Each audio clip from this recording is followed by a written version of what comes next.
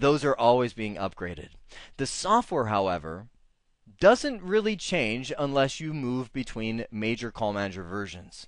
As I mentioned, we're talking about Call Manager 4.x in this series, and in version 4.1 and 4.2 of Call Manager, along with, you could even say, 3.3, you are running Windows 2000 Server. It's a server platform with SQL 2000 installed alongside it.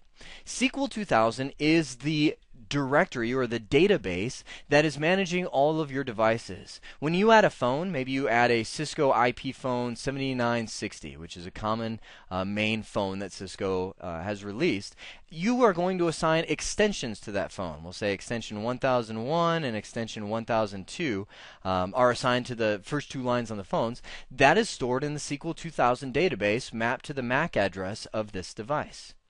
Call plans, the calling restrictions, the applications that are available, all of those are mapped in the SQL 2000 database, and that's where it's stored. So I would say the most critical thing about your Cisco Call Manager is that database. When you're backing it up, that is the number one thing you back up. Because the Call Manager could explode. You could lose everything, but if you've got the database, you can restore your entire infrastructure. Call Manager is just an image. You just stick in the image CDs and it'll re-image Call Manager. But SQL 2000, that's where everything's at. DC Directory. DC Directory is the user database. Just put a little user tag next to that. That is what stores all of your user accounts if your Call Manager database is separate from your network database.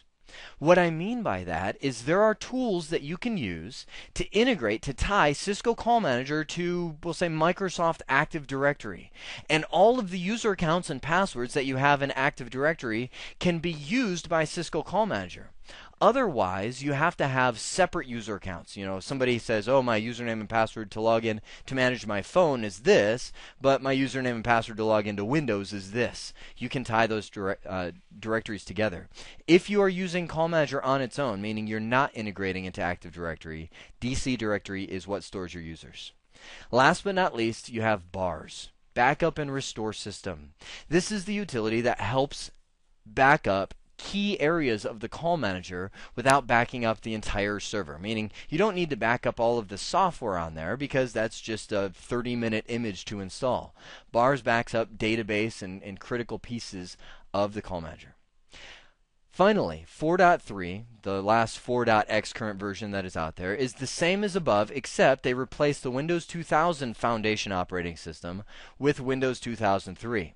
Now, I know some of you are thinking, oh, finally, you know, Windows 2008 servers about or already out there. Why, you know, we're just getting the Windows 2003.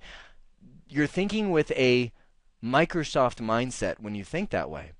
They could have stayed, in my opinion, on Windows 2000 and been just fine because the operating system doesn't matter. It's just there. You know what I mean? It's just there to keep the server running, to communicate on the network. It's not like when we move to Windows 2003, we're going to suddenly get new features that we use from Windows 2003. It's just there. That is the fundamentals of what Cisco Call Manager is all about. I feel like I have so much information in my head that I just want to relay. I feel like I keep trying to throw more stuff out there, and I go, oh, we'll talk about that later. So forgive me if I keep throwing dangling carrots out there. We will be talking about a lot of this in depth throughout the series. To review, we talked about the unified communications taking over the world, meaning Cisco's strategy isn't to create this proprietary lock, but to offer a solution that meets every area of business, voice, video, and data over a common infrastructure. That's what it's all about. We then looked at the Cisco Unified Call Manager or Unified Communication Manager, depending on which new name you're talking about, being the call processing solution for everything. We looked at the version madness, version 4.0 being the most popular, 5.0 being the Linux build for large business, 6.0 being the small medium business solution, also running on Linux. And then we looked at the components that make it tick, both hardware that you need to purchase, specialized server equipment to run this, and software that is running behind the scenes to make Call Manager operate. I hope this has been informative for you, and I'd like to thank you for viewing.